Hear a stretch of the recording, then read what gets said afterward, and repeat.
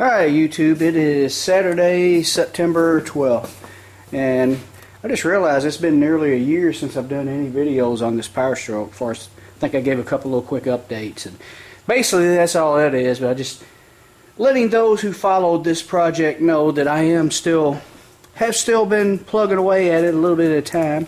And Angel's underneath the truck bed hanging from the engine stand, which is kind of dangerous. Which could just fall on the truck if anything happened. It's not going to fall. It's secured good.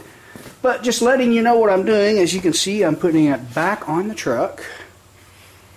I think the last video I made was I was working on this front panel, and I finally got it straightened up. As you can see, it's completely skimmed over with body filler, the Dynaglass, and I used a lightweight just to fix some small pits and stuff like that in low areas. Inside panel is completely covered. I told you that. I don't necessarily like that. I mentioned that before. I wish I'd have used the panel off my other bed, but I didn't. It's done. I got so far into it I had to. I just felt like I should go ahead and finish it since I already had the time in it. Hopefully it won't all crack out. Maybe it will, maybe it won't. We will see. But like I said, I don't really plan on abusing this truck. I will work it, haul some stuff, anything that could damage the bed, like rock and possibly even firewood and stuff. I will probably just use my trailer if possible, or throw my bed liner in it and be careful. If anyone helps, let them know. Do not throw it in there, stuff like that, so it won't dent the bed. But anyway, I'm lowering it back on there so that I can start working on the floor again, to get it good and flat. As you can see, I've had to use body filler, but I started to work on the bottom while it was sitting on the jack stands, and I realized if you don't bolt it down to the frame like it's supposed to be, that the floor will bend on you a little bit. So I need to bolt it down like it's going to be, because if I were to make it perfectly flat sitting on jack stands, one on each corner, it would move on me when I bolted it down to the truck, meaning let's just say it's warped right here. If it's sitting on jack stands, you may bolt it on the truck and it'll flatten out. And if you straighten that out before you put it on the truck bed, well, then it's going to be off. Which it doesn't have to be perfect. I've said it before. I've really spent more time than I should have on the front panel that won't be showing. There's a stink bug. Hopefully it's dead. On the front panel and this floor, it's going to be covered in bed liner too, but I want it to look good. I need to get all the dents. A lot of little tiny dents I want out of it. But I guess this will be a super quick video. I'll probably go ahead and put it down on here and find my bolts and show you how it looks. I think you've already seen it before with the bed on it, but hang on, I'll pause the camera. Alright, I'm finally back a few hours later. Got the bed on it, bolt snugged down, everything lined up pretty good. It worked out pretty close to the way it was. I think last year I had the bed on this. And let's see, was it this? No, it was the other side, that bolt right there. There is a washer about, I think, a little bit thicker than an 1/8 inch between the bed brace and the frame. That lines up these body lines on the other side. Oops, have a little focusing trouble, and I fixed another issue. I saved myself a lot of work, and it's going to make that bed look a lot flatter, which is, like I said, I've been kind of nitpicking at that. Don't pay attention to this messy Bondo spreading job here. I just use leftover body filler whenever I mixed up too much. I know it's not the easiest way to spread a dent and block it down, but like I said, don't pay attention to it. I'd rather do that than waste body filler. But the issue I had, this side wasn't too bad. I guess I'll get to that first. As you can see right there, it's a little bit slightly lower there, but they're not going to be perfect. The issue I had over here, which is not like that anymore, as you can see, it's actually touching there and a little bit low. But more than good enough. See how there's a little bit of a gap there? That's not bad now. See, I'm rocking a little bit, but it was a lot more. It was like I mean, there's probably about a 3/16 gap. If you lay that straight edge on here like I got, there's a 3/16 gap at this point, and right here was like that, and it would progressively get less, or get better, as I worked my way towards the middle, and this side was pretty much fine.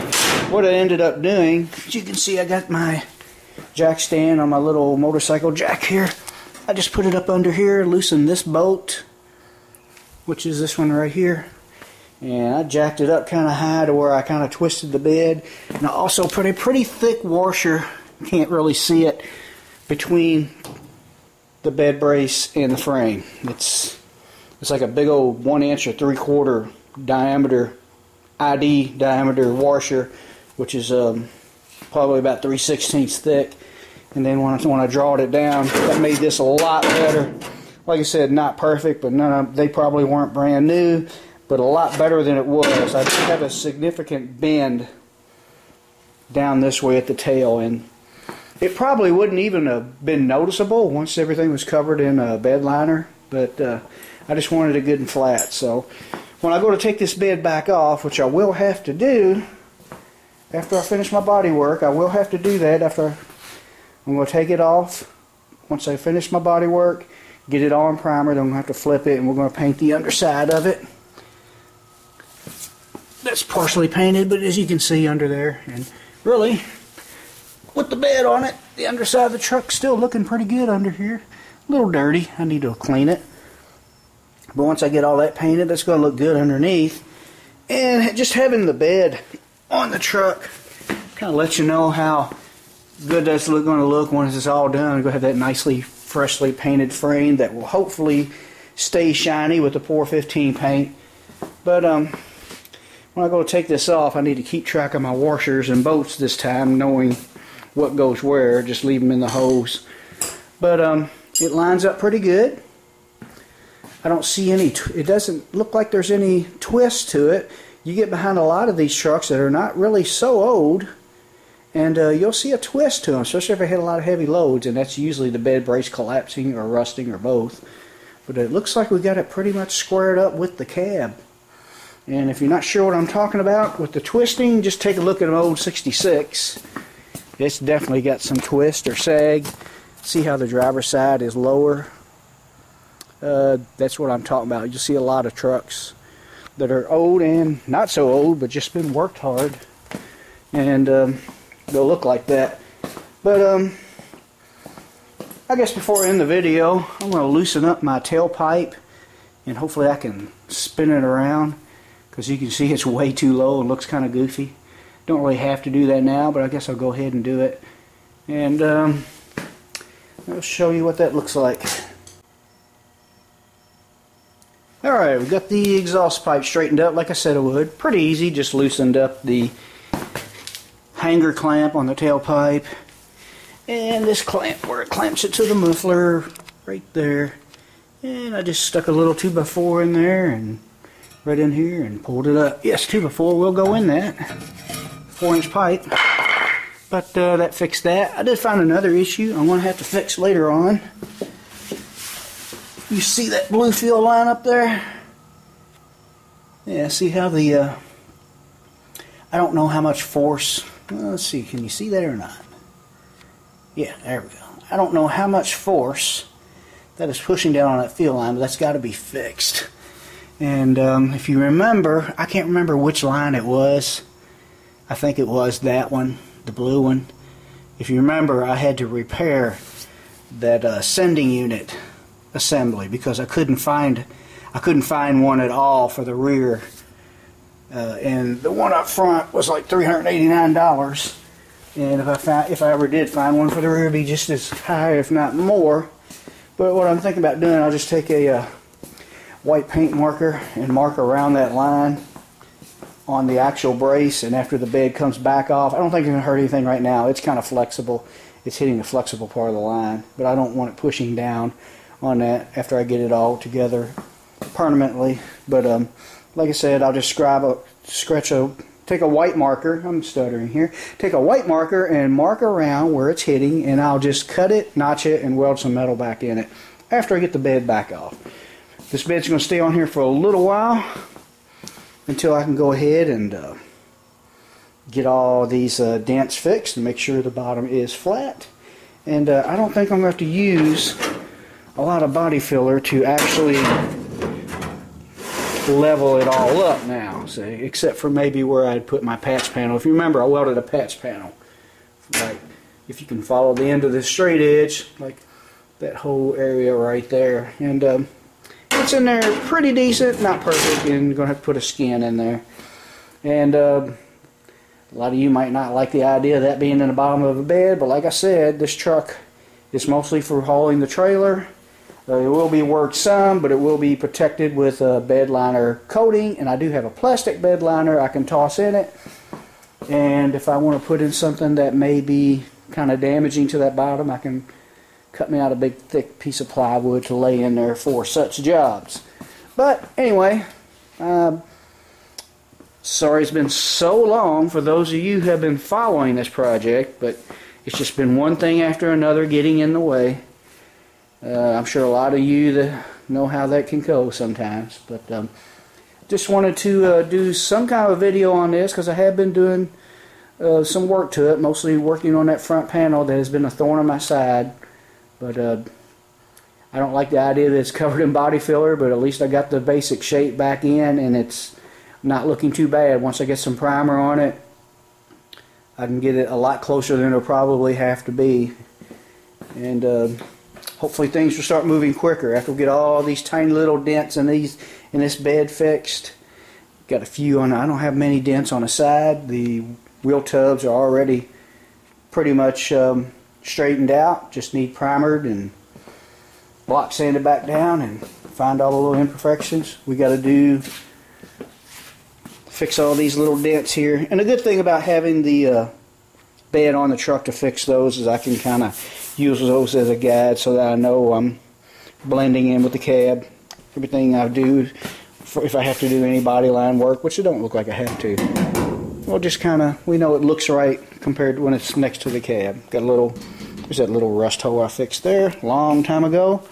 It's been inside, so it's not rusting. And got this big old dent. Got the block down. This right here. A lot of dents in this bed, but it was rust-free. Pretty close to rust-free. A lot better than the one I had. Anyway, tailpipe looks a lot better. Not hanging down all low and goofy looking like it was. Alright, well, enough yapping. I'm going to try to get a little bit more body work done tonight. And if I make some progress, or not if, but when I make some progress, I'm not sure how much I'm going to make and how long it's going to take me. But I'll keep you updated, and hopefully we can get some powerstroke videos rolling along. And I'm looking very forward to being done with the body work and start laying some color on this thing. And oh yeah, once I get this bed in primer, before I block it down, I will let that primer cure for about 3 weeks. And during that 3 weeks, we're going to have to fix the leak in this engine. I've come to the conclusion it's not coming from up top, like a few commented that that's the only place they ever leak. The rear main never leaks. I don't think my rear main is leaking. I think my oil pan is leaking. Because I made sure my valley was dry, and I stuffed a rag down in there in the drain hole just to make sure anything isn't coming out of there, and I still have a leak after it runs for a while. And I think it's the actual pan, which means I will have to pull the engine. I've read a lot about it. A lot of guys have tried a lot of goofy stuff to avoid that, but I don't see any other way around it. Some guys actually talked about cutting across and welding it back. I'm not going to do that. It would be easier to pull the engine to do all that work. But anyway, enough yapping. We'll get some body work done, and hopefully we can start laying some color on this truck by this winter time. Thanks for watching. Okay, thought this video was over. Angel's got something over here. Let's see what it is. She might be just after a mole, but she's kind of acting like it's something above ground. What do you got? Huh? What do you got? What is that? I see a stick. What is it? I don't see. I hear something complaining. What is it? Is it a mouse? Yep, she got a mouse. It's right there, Angel. You done lost it. It's right under your feet. There you go.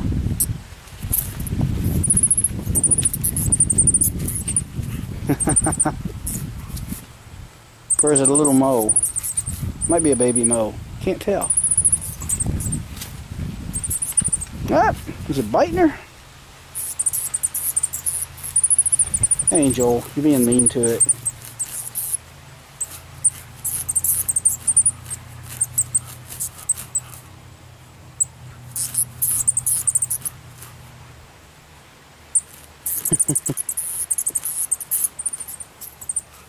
Listen to that thing.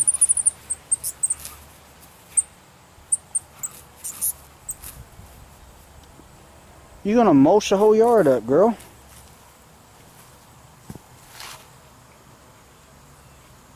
Did it get away?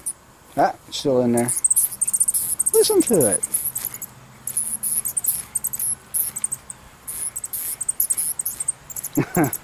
That's a mole.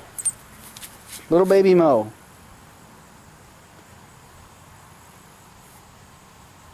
Okay, I'll leave you to have fun. I'm not gonna videotape the graphic ending to this little adventure right here.